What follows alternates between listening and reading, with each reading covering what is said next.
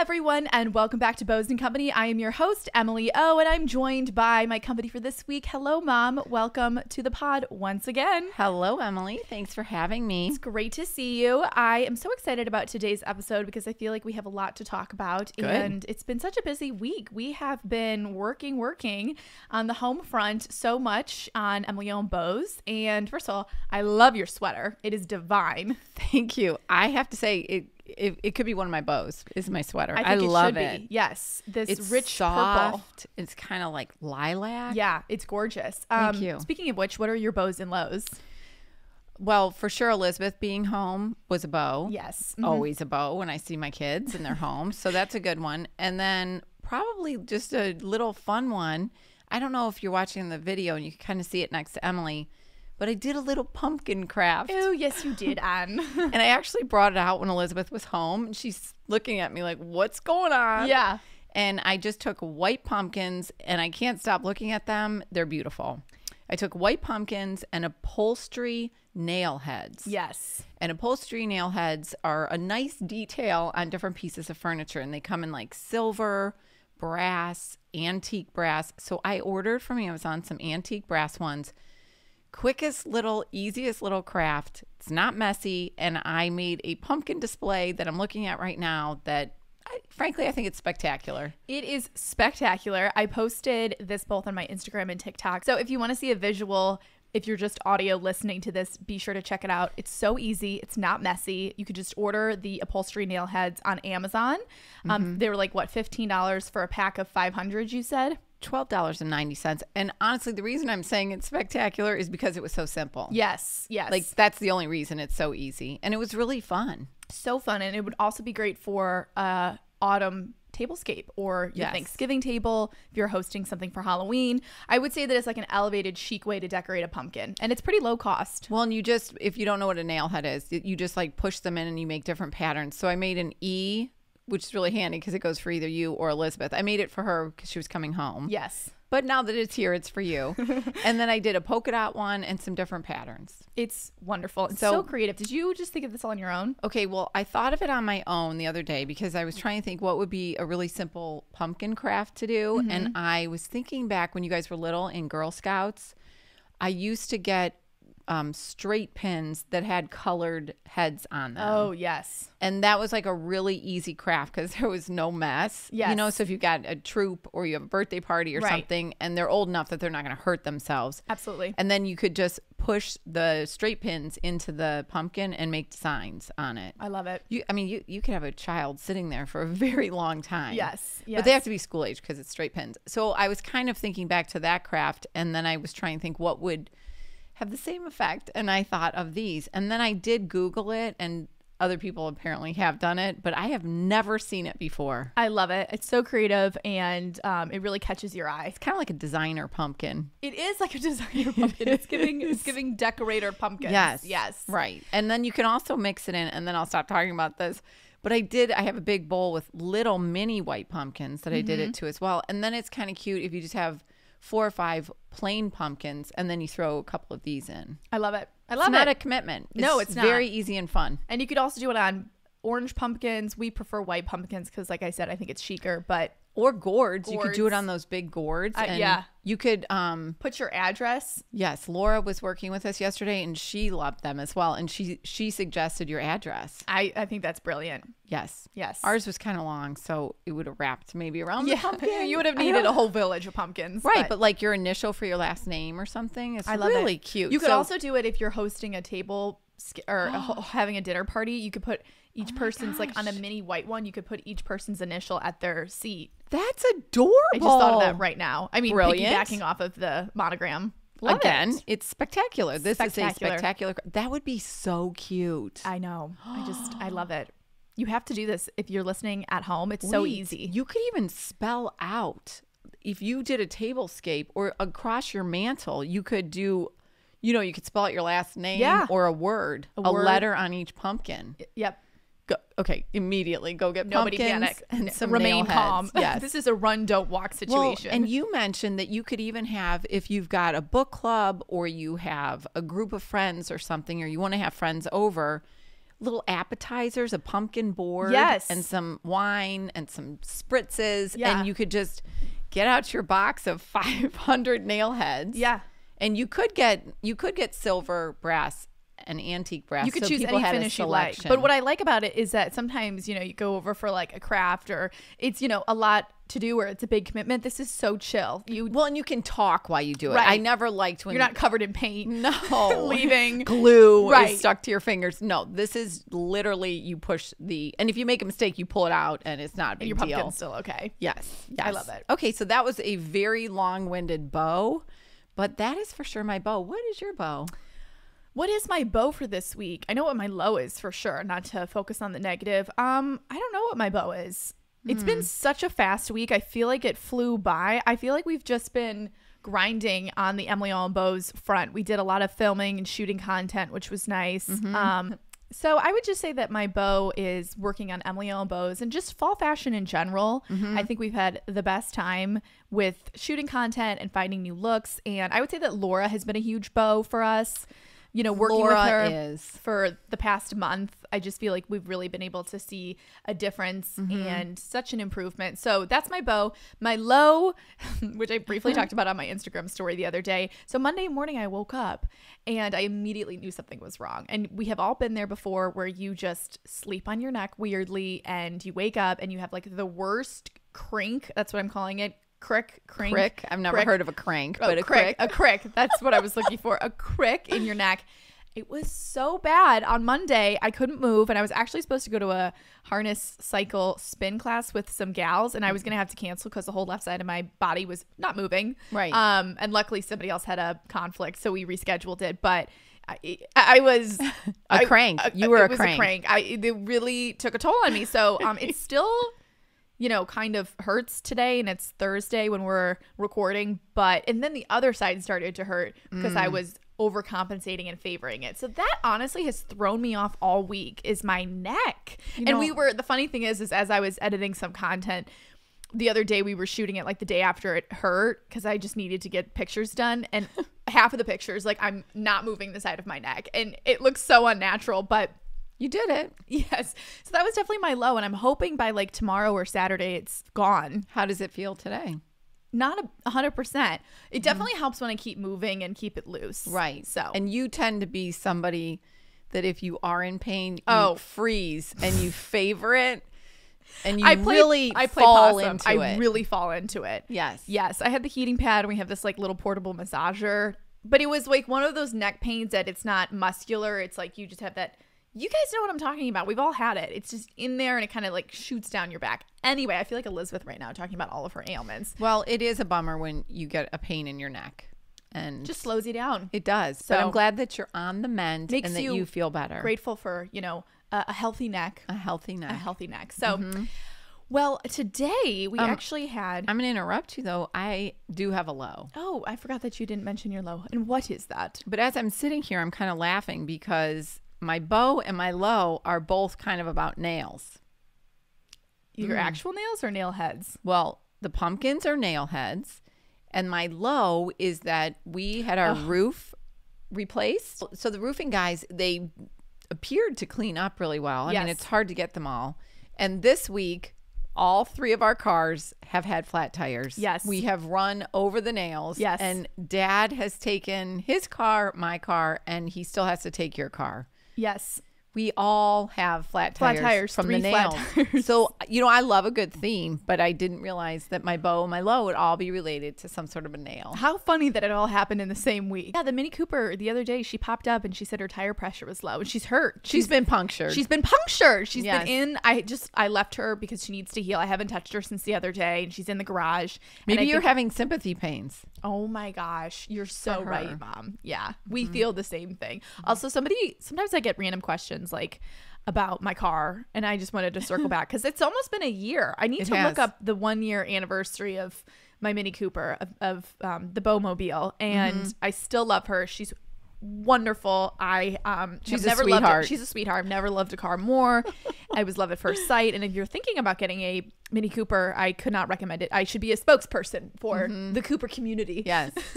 That'd be amazing, by the way. I know. That would be a great collab. Wouldn't it? So organic. Yes. But yeah, so all the cars had flat tires. I mean, who would have thought? It is always just one thing after another. You fix one problem and then that creates another. Right. And what a random problem. I know. I am very grateful, knock on wood, that Elizabeth, who is home for the weekend and is back at school with her car, does not appear to have a flat tire. She seemed to have avoided that whole thing. We must have just been all parking in the same spot. Another bow that I would just like to mention is I feel like our house is just so cozy these past few days. Oh my and you did such a gosh. wonderful job decorating for fall. Thanks. And it just feels like a fall oasis. And I last night was sitting on the couch after we had finished everything and you had the candle lit, and I was like, this is the coziest the house has felt.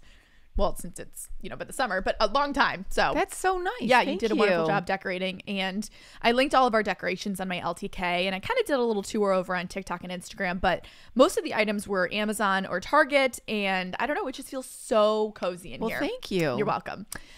So we're not going to get into what we're discussing today on the podcast. We actually had a lovely follower and listener of the podcast reach out, and she sent me this DM, and I'll just read it out loud. She said, Okay. "Hi there, huge podcast fan. I thought I'd share some topic ideas if you ever need some discussion points." She then proceeded to share 3 topics, which I love. We're actually going to talk about them today on the podcast. Great. Hope this is helpful. Can't wait for the next pod. Love you and your fam. So her name's Brianne. So thank you, Brianne, for first of all brainstorming and sending this to me, because we always need podcast topics and ideas. Sometimes, we just share what we have done throughout the week, but we do love a good We love it. discussion point. So the first question is this is like the best of. So best of luxury bags, shoes, jewelry. Which do you wear most often? Held up the best over the years, and which would you not repurchase? Now, this could be pretty broad. So if you just want to pick one to focus on, I was thinking maybe fall luxury handbags that we have loved over the years. I know my answer if you need a minute to think about it. Well, I haven't heard these questions, but go ahead. You say yours. I have mine in my head now. Okay, so I would say the best luxury fall handbag that I actually got for my birthday last year, that's like the perfect bag for September, October, November, but I use it year round. I used it a lot over the summer, is my Gucci Horsebit crossbody. She's a classic. I will insert a picture if you're watching this on YouTube, but if not, I've posted about this so many times on my Instagram. But it comes with a leather strap, and then it also comes with this really colorful, like pretty youthful green and red, like the classic Gucci pattern. So you get 2 straps in one, and it's just a little flap. It holds a good amount. It sits perfectly on your hip. You can adjust the straps. It is pricey, like it's on the pricier side, but I love it. I love it so much, and it's the most quintessential fall purse, and I'm really happy that I have it, especially for this time of year. What would your answer be? First of all, I'm glad that you liked your present last year so much. I love my present. That's a good one. Well, I probably have 2 or 3 YSL bags, large bags that I love for the fall. Yes. And one is the tote. It's all brown. It's brown leather. It doesn't have any like little feet on the bottom, so it's kind of an unstructured tote, and it comes in a bunch of colors, but I love the brown one. You have 2 colors, correct? We have discussed this before. It is not that outrageous for a designer handbag. That's correct. It for the size and for what it is, I feel like it's around $1,000. And yes, that is a lot. Yes, it is. But I've had mine for years, and I have it in a cream color, which I like in the spring, and then and it can kind of go for the whole summer. And then I have this brown, and it's a saddle brown color, and I love it. Yes. The only thing I will say about the bag is it does, when you're using it a lot, not my brown one, but my cream one, it does wear in the corners, and you can send it back. I've not done that. Okay, so that's one bag, and then I have another YSL bag that's a big tote, and it only will go on the crook, like on your wrist. So the downside is that you can't put it over your shoulder very easily, or you have to like really hike it up if you want to. Right. So if I'm running major errands, I prefer the YSL tote because I can put it on my shoulders easily. If I'm just out and about and it's not major, then I like this other one, and it's canvas, and the edge is a brown, saddle brown leather. So I really like that for like end of summer through September. And what I also like about all 3 of these bags from YSL is you actually cannot tell where they're from. They're very understated. Yes. They look like nice, obviously in high quality, but it doesn't scream YSL, which I feel like is more your vibe, especially on a day-to-day basis. They're just like gorgeous leather fall bags. That would be. Can I mention one more? Because this is just dreamy to talk about handbags. I know. I also have a Goyard that I've had for a number of years. It's structured and it goes over my shoulders. I really like a bag that I can also put over my shoulders for day to day. Yes. And it's the brown and black pattern, which is the one that I have as well. Yes. I completely forgot. I don't know how my all-time favorite handbag to the end of time, maybe unless I get some crazy handbag when I'm older, is my Goyard tote. It is I use it every single day. I use it every day, traveling, running errands. I love the pattern I chose because it fits into my life so well. And I think I wear those colors a lot, wouldn't you say? It goes with neutrals. If you're considering getting a Goyard, it is quite the investment. Their price points are a bit outrageous, but I have never used a bag more. And Claire uses hers all the time. Claire uses hers, and Elizabeth is receiving one for her birthday, which she knows about. It's not a spoiler. I really love these questions. Please. The other thing I will say, though, if you are looking for a fall tote, that Kohl's Lauren Conrad tote is on sale right now. And that is so cute. You've shown it before in the fall capsule wardrobe. It's got the scalloped, and it's just the perfect brown. To me, it's just a beautiful saddle colored brown. That is a really great suggestion, because if you obviously like certain luxury bags can obviously work for the entire year, but if you do want like a rich chocolate brown, this would be, did you just say it would be great for work? I think you I just didn't said say that, okay. but it would be great for work. And that's kind is. of what we got it for when we curated our capsule wardrobe, with the intention of gals wearing it to work and taking it to the office. Right. And like you said, I think it originally was like, we bought it for $65 and it's now like $33. All of those Kohl's purses always get marked down so much. Okay, can I throw in another? Please. Okay, this is where I struggle, is a fall small handbag for an event or going out in the evening. If you don't want to do black, I have a Bottega Veneta. I never know how to say that. That little brown one. Yes, I love it. That's chocolate brown. And that's a perfect one for going out in the evening. I do really like that. The problem with that, and we talked about this when we were in New York, there are so many dupes these days that it's like you almost don't even want to get anything else Bottega, because there are so, like, Amazon, right. I feel like is just, covered in, which I'm all for a good dupe, but that is a gorgeous purse. And then we'll stop after this, but the Nagiti that I did get for the New York trip, I really like that bag, and we talked about it in another podcast, but that is a great one if you get it in a autumnal type color that could take you right through to the winter. So I think we just covered a bunch of price points there. I would say so. I think that if you're looking for totes, those are some great suggestions. And if you're looking for, a Christmas gift, something on the higher end side, we could always kind of expand upon purses that we have loved over the years. But the first comes to mind is my Gucci crossbody. It's a winner, and I love all of your totes from YSL. Thanks. For shoes, I would say that was the second part to this. I would say that my Gucci loafers, if we're talking about the luxury side, my Gucci black loafers, I mean, what an investment. What a winner. They're so comfortable. They go with everything. And you can wear them throughout the entire year. But her time to shine is fall and winter for sure. I have mine on right now. Yeah, I was going to say, I bet that's the same answer for you. And I can walk to the ends of the earth in them. And sometimes I think that they could be more comfortable than tennis shoes. Hot take. Hot take. I'm right there with you. Yeah. And what I love is my Gucci loafers and my Gucci purse both have like the same horse bit. So it really looks like a complete outfit when I pair them together. I also love my Chanel ballet flats that I received for, I think it was Christmas. Those are just such a classic. I just have it in the quilted black, and I'll have them for years. They're comfortable. Again, you could walk, I wouldn't say the ends of the earth, but far. But could you? No, not the ends of the earth, but you could walk far. And I don't have any Chanel ballet flats, but I'm looking at the heel. I like the Gucci heel because it's a little bit more substantial than a flat. I like a little something. Yes. And if you're, listening to this, I would say that a close second to the Gucci loafers are the Sam Edelman loafers. They are in the same department of comfort and style. The horse bits are a little different, but they come in so many different patterns and colors. I have a pair on right now in like a woven sand color, and they are very comfortable too. I love those. Yes. I have numerous pairs. Claire, those are a great gift that we give to Claire for her birthday or especially Christmas. for work. How much are they? Like over 100? Different patterns do different prices, but they're like a low 100 if they are 100. Okay. So and they go on sale. Like I had a cool raffia pair this summer. So they're expensive, but not like outrageous. Not and they like last a long time. Yeah. Okay. The next question that she had was work week with Emily. Discuss all the behind the scenes of what your work week looks like and how you manage your time and projects. Well, what a thoughtful question. I really would like to write a thank you note to Brienne because this is giving us nice structure. I said, this is great. You should be part of the team. Yes. I responded to her. These are very well thought out. I know. I mean, I feel like I always kind of get questions just being an influencer and in this industry. Like, there's not a lot of transparency about what is done. And I think a lot of people don't really realize all the different avenues of how you can make money and, you know, what you do all day, which is kind of understandable because it is so all over the place. What would you, I'm going to let you take it away since you're on the Emily on Bo's team.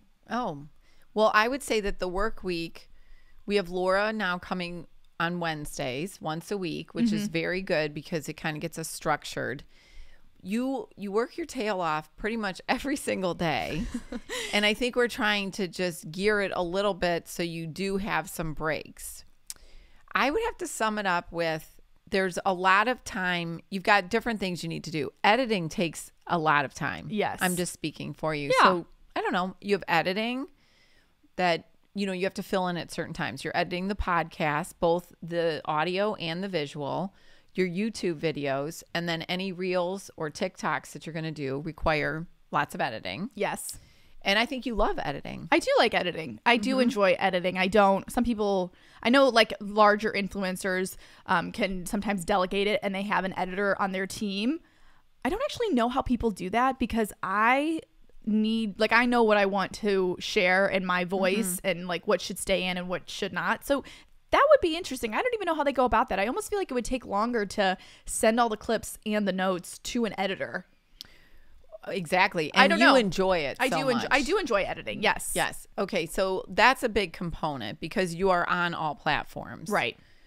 Also, then we spend time at least 2 days doing photo shoots. And I take your pictures. I take all of your pictures, which it requires work. The weather has to cooperate. You have to have like a cool outfit that you want to share with everybody. We have to find a location or a spot. Which is not the easiest around here. It's not. And if you're trying to be creative or different. So, and then if you back it up a little bit, there are all those conversations that go along with it. What should you wear? Where could we go? What would be different? So I would say that there is a lot of brainstorming that is always taking place. Researching what we want to share, new items. Like just for the costume, I posted a reel about Halloween costumes, and that's a perfect example. You know, we had to come up with a list of what we wanted to, well, think of the idea, which, you know, wasn't that hard because it's Halloween season, and then come up with the costumes, and then find all the components to the costume, make sure that they were at easy price points so we're not like breaking the bank for Mary Poppins, and then order all those things. Everything came in, and then we have to, you know, lay it all out, try it all on to make sure that I don't look like a complete clown. Right. And then it goes, and then you know, find a time to shoot, and then shooting the content can take, sometimes it goes really fast and you just like boom, boom, boom. And then sometimes lighting isn't working. It's, you know, I'm not working. Yes. And I don't like the way I look, or the outfit isn't showing up as well on camera. So then the setup time can sometimes take longer than the actual shooting of the content. Right. There's noise. There's kids playing outside. If we're doing it in the backyard, there's, you know, extraneous things that we don't have control over. Right. Exactly. So, and also then the whole, I'm going to call it like communication side of it. So emails, direct messages, I probably get between 10 to 30 Instagram direct messages a day. So, you know, responding to those, sending people links, communicating with brands, emailing them back and forth, making selects for gifting, negotiating rates, looking over contracts. Sometimes that can take up to a month before you've actually figured out what your campaign is. I'm trying to think what else. There's just so many random things in a good way that pop up throughout our day. The mood boards also take a while because, you know, you need to brainstorm what the topic is. You need to research the items, and then you actually need to create the mood boards. We also have your line of merchandise. We do. And that's also, I think that you do a good job in all areas, but it's also tricky to try and balance because this is how you're making a living. Mm-hmm. So when people do go to LTK and they buy something, then that's how you make a commission. Yes. So it's this fine line between, you don't want to hound people with too much buying content, but ultimately you are a lifestyle and fashion and travel brand. So I think you do a very good job of balancing lifestyle and then also, sharing, because people do like your style. So they want to see different things. So I also think now more than ever, just like coming up with as many original ideas as possible and like sticking to being fresh and authentic. And I think that's something that we've been trying to do a lot more recently because it is kind of a competitive industry. You're fighting for screen time and you have to work against an algorithm that might not always be in your favor. But I think if you just love what you do, it almost doesn't really matter because you just want to share outfits or parts of your life that you've created. So, I also think just like the way that I make money is also super unclear because I think people who look at influencers like how do you make money? And even to this day, I'm like, you have to keep learning, but there's so many different, I'm going to call it pillars and funnels and ways that I can make money throughout the month. And we do have, not only follower goals, but financial goals that we try and hit each month and that we have been exceeding, which is great. So like you said, it's a balance between sharing content that's entertaining and fun and lighthearted, but also this is my job and making a living. Right. Yes. Right. So I think that was a fun, that is my answer to that question. If you want, like, if you have specific questions about influencing, if you want to get started, I could probably answer that. But as an overview, that's kind of what it is. I think that was a good overview. Sometimes it does feel like a little bit of a fire drill and in a good way. All of this is like always positive. Like we always have the most fun doing it. But sometimes it can be a fire drill. It's like, oh my God, there's a sale. Like we have to, want to make sure to share all the content so that my followers know about it and then I can be as helpful and valuable as possible to those who are on the other side of the phone and, making sure that they're getting as much out of me as possible because I do want to be a helpful resource for people and not just like, oh, look at all these outfits or look at what I'm doing, for girls who go into the office, I'm always thinking of outfits for them or for ladies who need gift guide ideas. It's just, I think as an influencer, you're always thinking of like the shopper and helping them as much as possible. The other component, which our dear podcast listeners know, is the technology portion of it. Literally. I mean, you guys know it more than anyone, just getting the equipment, going to Guitar Center. And then there's also, the other day we went and got new tripods because we more than once have snapped the tripods and then they break. Yes. And I think the last 2 weeks have been really nice because we have new tripods. We do have new tripods, but we even invested in, a $60 tripod instead of the $14.99 one at Target. And it has made a big difference because if you are doing YouTube and you're vlogging, so like for the Halloween costume thing, we had 2 tripods set up, one with your phone on it and one with your camera so that you could do reels and TikToks on the phone and then you could vlog with your camera. And I felt very efficient. Streamlined it completely. I think the investment of the $60 tripod was something that will repay itself so quickly. Right. And I think for any profession, and I feel like a lot of people, investing in things that are important to your career or whatever is very important because in the end, it makes your life easier. I couldn't agree with you more. You don't have to go crazy, but just if there is something or you are dedicated to doing something, having the proper equipment really helps. We can't stress enough how helpful that is. Like even right before we were filming this, like my one lens on this camera wasn't working the past few days. So we had to figure that out. And then like an SD card, we had to order some new SD cards because there wasn't enough storage. So just like having all those things lining up and working well, I can't even tell you how amazing it feels. And even thinking about your own life and what you do as a job, like what could make your life easier? Ordering the SD card is making our life easier. We ordered a backup battery for the camera. So I'm actually sitting here thinking, what could make my life a little bit easier and for myself, like what I'm doing? It is really nice to have like people in my life who are other influencers who I'm friends with, like Fran and Louise and Abby, because the other day, it was like a Friday night, and I texted Louise, and I was having issues with when you go on my Instagram and you comment link, you get a direct message sent to you with all the links. And it really, as a influencer, boosts your sales. It is very valuable to have. And so the other day it wasn't working and I had a question about it. So I texted Louise and she got back to me right away, and it was like at 7:00 on a Friday night, and she totally understood. And so that was also really helpful to have people that you can bounce ideas off of. I was going to say nice something of her. That was no, really literally, nice of she's the Louise. nicest person ever. Like, Yeah. she's so helpful, That was and nice. she even taught me how to do it. So that is like amazing.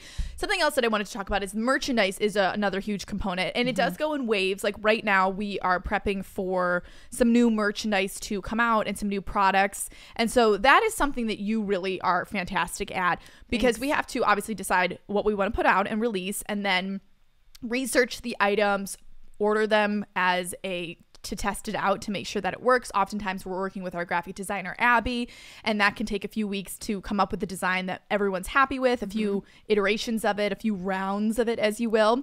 And then we order the product, we see how we like it, and then we have to decide the number and look at our past sale records and how we did with other products similar to kind of guesstimate how many we want to have, and then have a photo shoot, make sure that all those items are up on the website, count inventory, and then the shipping and receiving.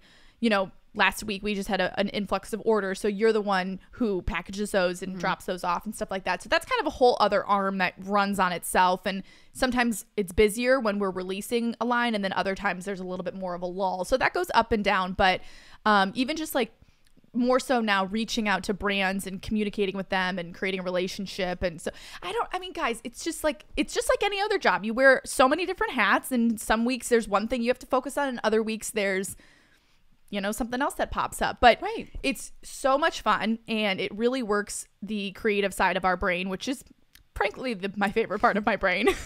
It is. And we get to work on it together. So I think, and with Laura, like having a team, I can't stress to you enough. And she brings just like such a fresh set of eyes to the whole, and it just makes it efficient. And really, Dad and Claire and Elizabeth, like I feel like everyone in the family is supportive. Yes. And helpful and brainstorming ideas, or if they think of something, they send it. They do. And I also, something that I always try and focus on the most would probably be my engagement on all of my platforms. I think that is like the best way.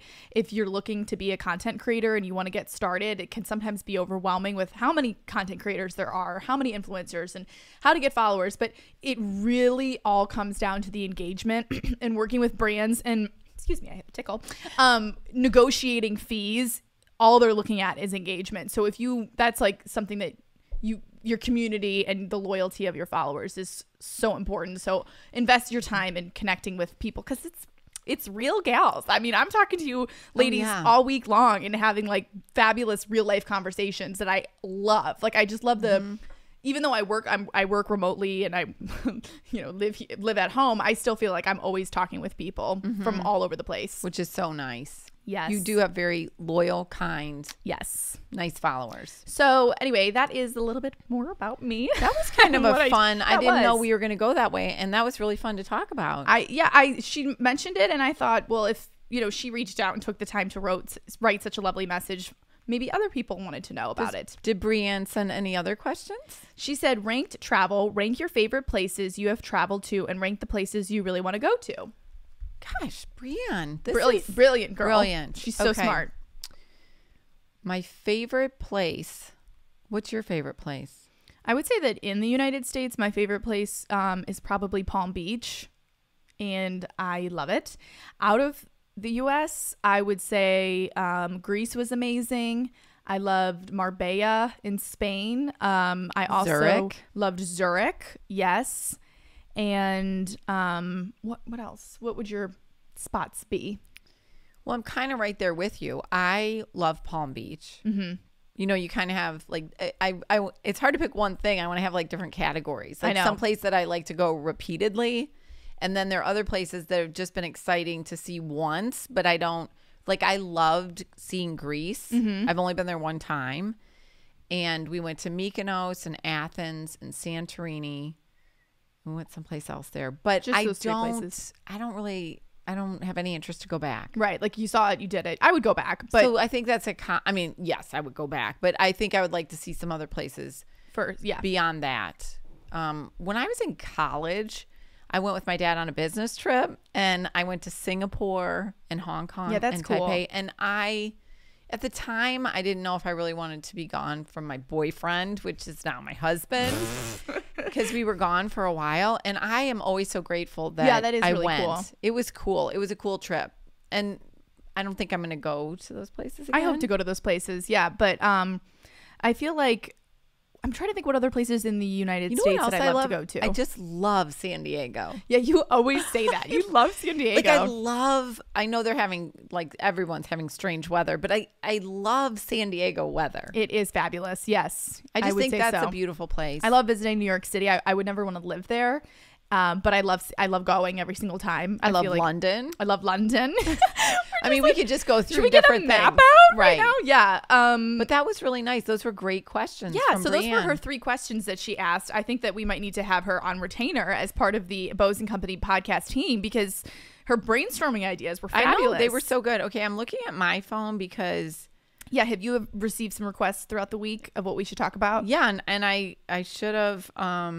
I just screenshotted hers because I just got it today. So it was perfect timing. Well, here's a sweet person. Her name's Allie. Yes. And Hello, it says, Allie. "Hi, Ann. So inspired by you. Any chance you'll be doing any Thanksgiving tablescape inspo this year?" Okay, Allie, I'm going to do it now that you've asked. 100% we're going to do it, Allie. We're not going to let you down. My fiance and I bought a house last year and are hosting our first Thanksgiving. Well, that's amazing. That's exciting. You know what? That is exciting. The first Thanksgiving. That's thrilling. Okay, I'll respond to you later, Allie, because I can't type and talk. But we are going to do a fall. We are most definitely going to mock up a Thanksgiving tablescape for everyone in case you're hosting or if this is your first year hosting. You know, it's got to be good. Yes. You want to wow everyone. Alrighty, everyone. Well, thank you so much for Brianna for submitting all those questions and guiding this wonderful podcast episode today. I think that's everything we're going to talk about. And if you want me to touch upon any other topics that we mentioned more in depth, just let us know. We are a direct message away. I hope you all have a great week. Thank you so much, Anne, for joining us today. We're also ahead of schedule. We usually record this like last minute on a Sunday night, but it's Thursday. So go us. Super organized. You know us. Super Yes, organized. it's Yes. good. So be sure to follow me on all of my socials. I hope you all have a wonderful week. And remember that everything is in fact better with a bow. Bye-bye now.